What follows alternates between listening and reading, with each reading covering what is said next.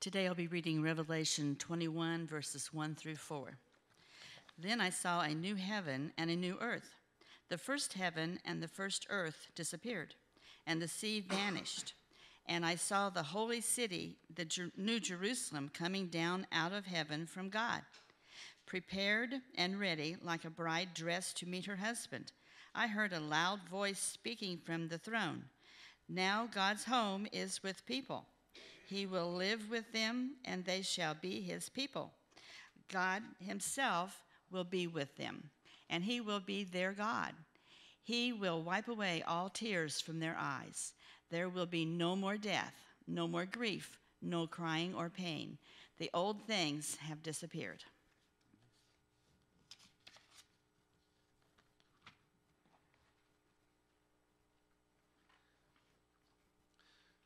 For 3 weeks now, I've been trying to describe to you the eternal, secret purpose of God. He created the earth, he created us, and we go through life going, why did you do that?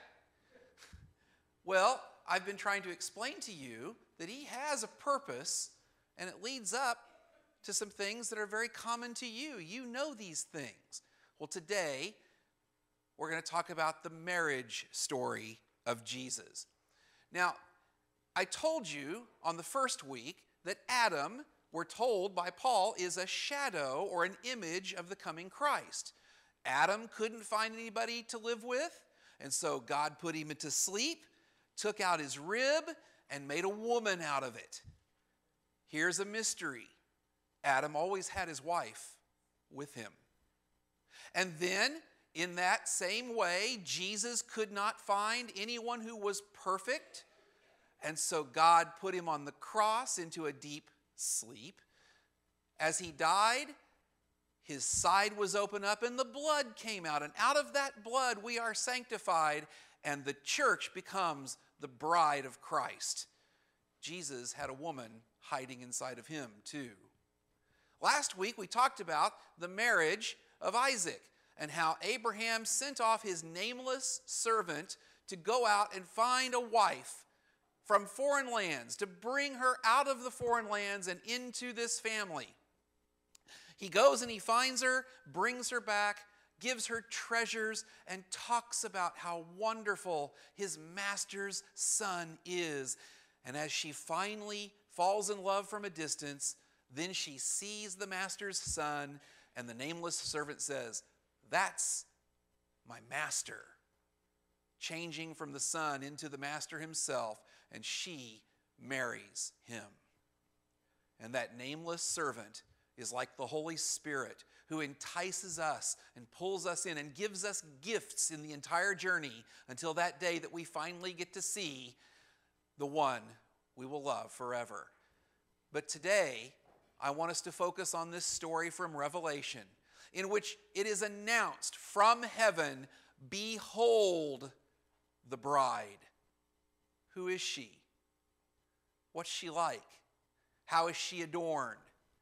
Well, standing in the very center of God's purpose for all of creation, for everything that you've had to go through in your life, through everything that history has shown us, the very central purpose is for that bride to become beautified, perfected, healed, and made ready for the day of the wedding. This is God's real purpose. We pray for such small things. I wonder what God's will is for me to choose the college that I go to. Choose the college you want to go to. And when you get there, do it because you want to serve God. And I've heard people pray, what's God's will? Should I buy a Ford or a Chevy? Well, of course, we all know the answer is Ford, but buy the car you like because you want to serve the Lord with it. God's purpose is not so shallow. God's purpose is beautify the wife. Help her to grow. Help her to make a kingdom with the husband that she has been promised to. It's that simple. But to do that, I want to today give you an image, another foreshadowing that's harder to pull out of the Bible. It's the Hebrew tradition of marriage. We have marriage traditions. We get the girl gets a white dress, the guy rents a tux because nobody owns tuxes anymore. And we rent a church or we rent a garden, and we have a way of doing things. There's rings involved. When I was in Taiwan, I did a couple of weddings, and they've got totally different traditions over there. Every place in the world has slightly different traditions. The earliest wedding traditions that we know of on earth are the Hebrew traditions. And these Hebrew traditions come out of the revelation, the words of God to his people, to the patriarchs and to the prophets. And over centuries, these traditions became very much a part of the Hebrew people. This marriage tradition was spoken about by Jesus. And when you read the New Testament, you probably don't see it that closely because you don't have those traditions. You grew up here and you don't have the Hebrew traditions. And so I want us to look at some of these Hebrew traditions to understand what Jesus is talking about. Jesus performs his first miracle at a wedding. Jesus calls himself the bridegroom. He refers to himself as the bridegroom. John refers to him as the bridegroom. Jesus has a parable about weddings, wedding feasts, young ladies at weddings. Wedding seems to be very important to him. It seems to be that if we explore this idea of Hebrew marriage, we might have a better understanding of things that we read in the Gospels. In Hebrew marriage, the groom's father arranges the marriage and selects the bride that he will marry. Got that? Your dad, he gets to choose. You have no say. Well, you do have some say. But dating was non-existent. Father spent energy, time, study to find the right bride. Now, the bride and the groom have a say. Don't get it wrong. They weren't slaves. But the father does the research. Why? Because the son's out working in the field and he doesn't have time to go date. Dad, he's the supervisor. And he has time to go and look for the right family choices, the right upbringing, the right woman. And so, Jesus says in John 17, Father, I'm not praying for the world. I'm praying for those you have given to me, for they are yours. I want to throw something at you that you might not have thought of. And I want to say, first of all, that Jesus died to save every single person on earth. But he died specifically for those who would love him. He has these people that will love him. There's a parable about the man who goes out into a field and he digs up a treasure, and it's a beautiful treasure, and he wants that treasure, but the field is not his field. And so he puts the treasure back in the ground, and he goes and he finds the guy that owns the field, and he buys the entire field for the treasure.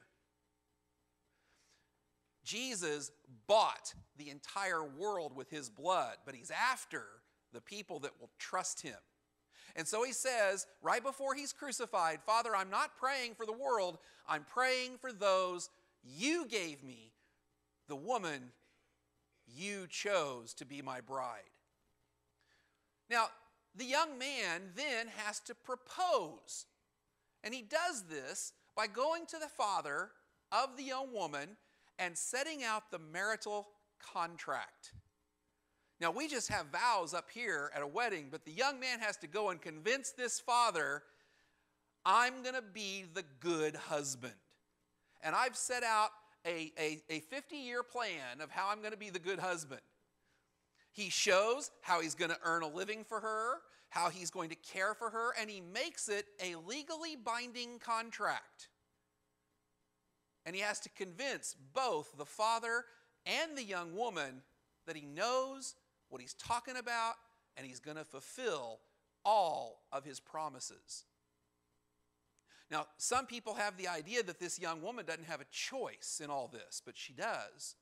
Because the next thing that happens is after the father agrees that the plan is a good plan, the young man must hand the young woman a glass of wine. If she takes it, she's accepting the engagement.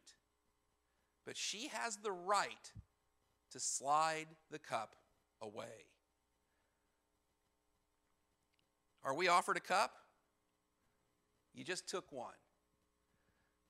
This cup of wine, you give thanks for it, and Jesus gives it to his disciples as he gives it to you, and says that everybody that drinks from this cup, which is his blood, a symbol of his blood, confirms the covenant, the contract between God and his people. It is poured out as a sacrifice to forgive the sins of many. We come to this cup every Sunday to remind ourselves that we're engaged. We have accepted an offer. We have accepted a proposal of marriage. And now we are engaged. Any young woman here remember the excitement of being engaged? Yeah? That was a pretty special time. Well, then you get married and you know what they're really like. But the engagement is that exciting time. There's lots of mystery in that time. We should be looking at this as that exciting mystery of what could be coming, what could be next. If the young woman accepts the proposed cup, the groom then must pay for her. Ooh. We hate that, don't we? Because it sounds like we're buying livestock. But this wasn't livestock. She had to accept, and then her father gets a dowry. There's some practicalness to this. You know, the father's losing some farm work. But there's a much better reason for this. Young man, how serious are you? Are you just making empty promises? Are you just saying words that you're not going to mean a year down the road? This isn't payment. This is investment. Because when this father dies, the young ladies might be looking at some of that, at least the sons will. This was a matter of importance, value. Do you know what value really is? Would you buy a pound of mud from me? Would you? I just went out in my backyard and dug up some mud. Would you buy a pound of mud from me? One of my stepfathers made a lot of money selling mud. Because different kinds of mud can be used for different purposes. He sold mud to the oil well companies. They used a lot of mud. Don't even ask me why. They put value into something. Money doesn't make value. Your desire for it makes value. There's a video going around the internet of people being offered 1 pound of chocolate or 1 pound of silver. Most of them take the chocolate. What are you going to do with silver? Young man, do you value this woman? Will you suffer for this woman? Will you give up for this woman? And so Jesus buys us with his blood. Paul tells us that you were bought with a price. For you know that it was not with perishable things such as silver or gold that you were redeemed from the empty way of life that you lived. You were bought with the blood of Christ. He was willing to die for you. That's the commitment of this groom to us. Now, in the Hebrew wedding, the young lady has to wait now, sometimes up to 2 years before the actual marriage. She is without the groom for this entire time, and he sends gifts to her. Many of these gifts are more valuable than the dowry, but they're not for the father, they're not for the family, they are for her, for the purpose of adding value, adding worth, showing his great love for her. They come out through the year. She doesn't know when they're coming. And these gifts are meant to enhance both her beauty and her stature, or her social standing. Jesus did the same thing for you, in that he promised just before he left this earth that he would send the Holy Spirit, and that the Holy Spirit would give you gifts, reminding you of who the Son was, keeping you excited and wondering during this whole betrothal period. Now, in the modern age, we often tell young people, you don't want to be engaged for 2 years. That's too long to be engaged. But in this system, the young lady was constantly being reminded, your groom is coming. When is he coming? I don't know. Don't you hate those TV shows that end on a cliffhanger? And this is what's happening.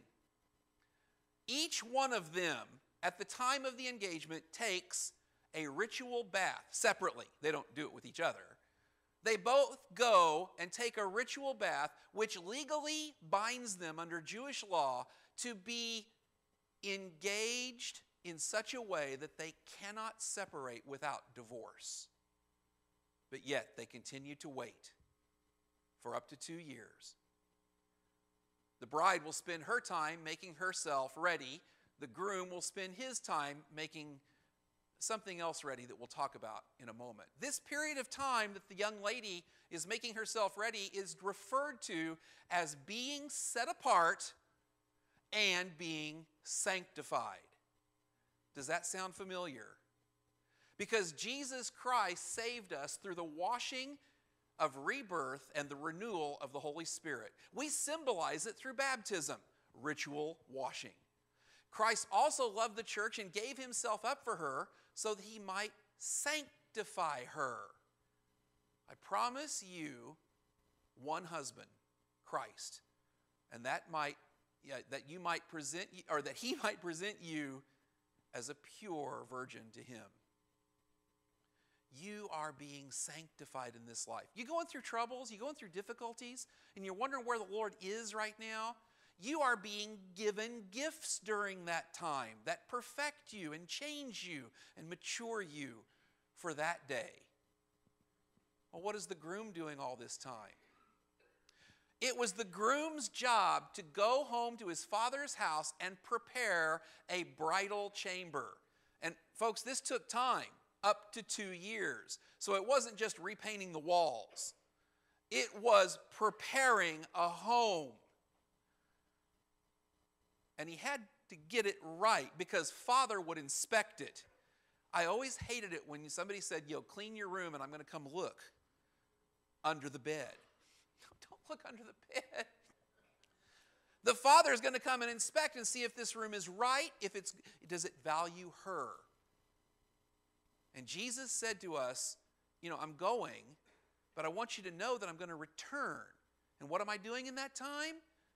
He says, I've got a house, my Father's house, and it has many, many rooms. And I'm going to prepare one for you. We read that and we don't realize that every Jewish man in that room would have understood exactly what he was saying. He's preparing a bridal chamber for those who come and become part of the family of God. The bride one day is told, the groom is coming now. Now? I was just cooking. I was just farming. He's coming now. And she goes and she gets ready. She puts on her traveling clothes. She packs her bags. And then she says, where is he? And they say, well, he's coming. And she would sometimes have to wait up to 2 weeks because he's coming, but you don't get to know when. This was part of the Hebrew tradition, that as she was waiting, she was supposed to wait all night long until he arrived. This is the story, the parable of the 10 foolish girls with the oil that ran out because they hadn't prepared. Jesus is coming for his bride, and we are to wait. But no one knows the day or the hour. He wants to come and find us both ready and waiting. Not just waiting and not just ready. There are so many scriptures that talk about how Jesus is coming. He will come on a night without warning. He will take us away to be married to him in heaven. Now here's the grossest part of Hebrew tradition. Do you ever wonder why there's a best man? His job was to stand outside of the bridal chamber during the wedding party, and when he heard the voice of the bridegroom, he was supposed to run out into the party and say, "They're really married now." That's part of the law of the Old Testament. And then the party would continue for the next 7 days. And the bride and the groom would stay in that room for 7 days as the party went on outside. A little too public for me, but he who has the bride is the bridegroom. But the friend of the bridegroom, Jesus says in John 3, who stands and hears him rejoices greatly because of the bridegroom's voice. So this joy of mine has been made full. Jesus is saying to us here that this marriage to him is not some private, by yourself thing. It's public. It's not something that we keep secret and say, well, I don't talk about politics or religion. Now, let's not talk about politics, okay? That what we're talking about is not religion. When I talk to people about Sandy and they say, "So, do you love Sandy?" "Yes, I attend a service with Sandy once a week where I talk about her wonderful qualities." That's religion. I have a relationship with her. And Jesus is desiring this same relationship with you. After 7 days, they come out of the chamber and the marriage feast begins. I can see all these fathers with daughters thinking, I could never afford all this. After 7 days of the party, then comes the feast. Throughout the book of Revelation, people study it, and there's all these references to 7 weeks or 7 days, and it's a reference to this marriage contract, that at the end, we stand up with Jesus as his bride. The Father seats us at a table, and the entire world rejoices at the wedding feast. Revelation chapter 19. The Bible is the story of someone who loves you, who has promised you, and who is coming for you. The theme of bridal love is at the very center of the Bible. The Father chooses a bride for his son. The son leaves his home and humbles himself as a human. He pays the dowry in his own blood for the bride that he will love forever. And the Spirit lures us and enchants us and captivates us with the stories and the gifts of who this son and his father are. This is the very heart and soul of the promise of God. This is God's promise to you. Will you take the cup? Will you take that cup and say, I'll wait for him? Next week, we're going to continue this theme, and we've gotten past the marriage now. What does God want for his son? He wants him to build a home. Not a building, but a home. Let's pray. Heavenly Father, I thank you so much for the way that you love us. I so often want to turn my religion into a set of rules and a set of actions and a set of things I've done. But Lord, you hold me and tell me that you love me. When I'm sick, when I'm happy, when I'm scared, and when I'm brave, you put your hand on me and tell me how much you love me. Lord, you gift this church with many wonderful gifts to show her that you love her and that you are going to take her home to a place that you have been preparing for her. In my week of work and school, help me to remember that you are coming. Help me to remember that there is going to be a wedding that will end all of this life and give me a new life, together with this church as one family in one home. Amen.